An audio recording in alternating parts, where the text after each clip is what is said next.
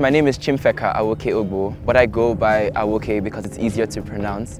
I come from Nigeria and I was a student at ALU, graduated a few weeks ago. I studied global challenges, focusing on education and infrastructure. It's part of where the idea for this came from. The Operation 414 is a social enterprise idea that has to do with combining plastic waste with sand, creating roads and pathways more affordable, more eco-friendly, and a way that encourages community building within the different places that we develop. It started in 2018 because at that place where we used to live in the student residence, there was the whole street leading up to our student residence was not paved. And so in my zest to do something, just arriving in university, I thought, why don't we do something about this? And then one thing led to another, and then I discovered that the reason a lot of roads aren't paved have to do with the financial power backing those decisions. And so that's where the thoughts first came: how can we then make it more affordable, and then how can we also find a way that it saves the environment at the same time? And that was where the idea started to form. The whole concept has to do with limiting the amount of energy or resources wasted in a particular, let's say, living situation.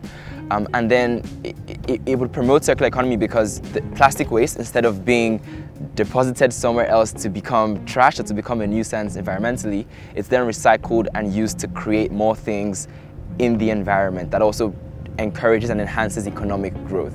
So in that sense, I think it encourages circular economy because resources are being used and recycled within the system. These bricks essentially, as I mentioned earlier, they're from plastics and sand.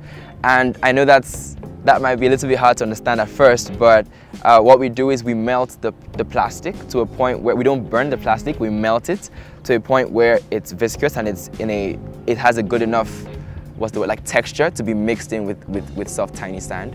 And then in that state, it is mixed in according to the proportions. I don't want to get too technical. And then afterwards, it could be compressed or not compressed, depending on the plastic type. But these bricks over here have 1.2 kilograms of plastic in them, which should be about 70 to 80 bottles, estimating here, plastic bottles, like the soda bottles. And then the rest of the components was sand, so that's the bricks. So the bricks that we're looking at right here. Most immediately, the problem that it's going to address would be developing infrastructure. So you notice that there are some places in the city, or even in this community here, that you can't quite have easy access to because of the roads leading up to those places. So the problem that we're trying to solve has to first do with access, and also has to do with affordability, which means more people can afford to pave pathways. And when you create access, more people have access to places, and businesses have access to people and other businesses. So it just further interlinks the whole system, leading towards economic prosperity is the hope about it. The mission of Operation 414, though if I'm being honest right now, it's still being reevaluated given how circumstances are evolving.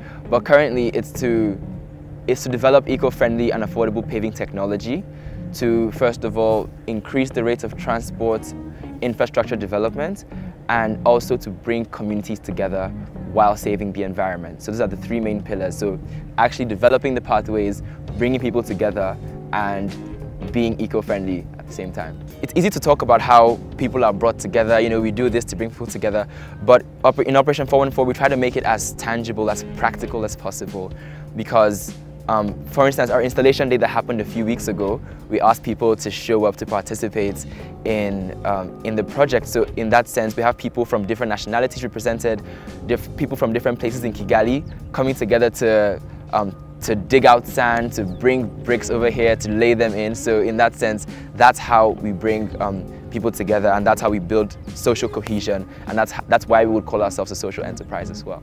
The future, I have come to learn, is a very dynamic thing.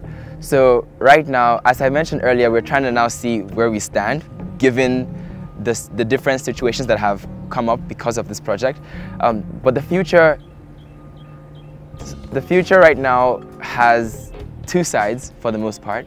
One could be continuing to create bricks to, of course, and these are, by the way, these are more affordable than the typical cement bricks. I forgot to mention the margins, but is to continue creating bricks and selling them within the city and country to increase the amount of access we can create practically. So having a list of different streets and neighborhoods we want to fully settle within the city is an audacious goal.